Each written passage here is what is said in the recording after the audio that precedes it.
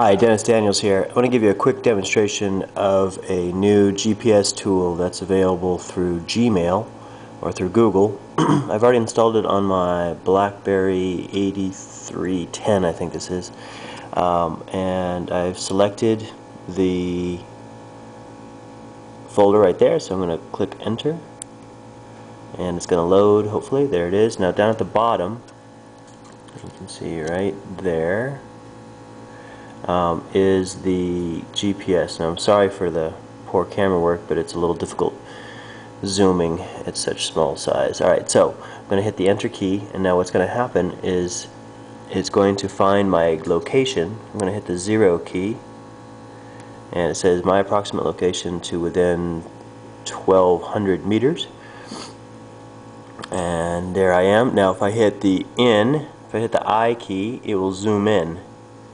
See that? Zoom in again.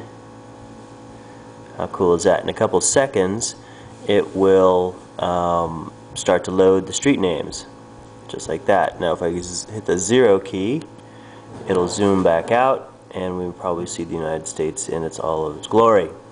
That's a quick demonstration of the free GPS from Google BlackBerry.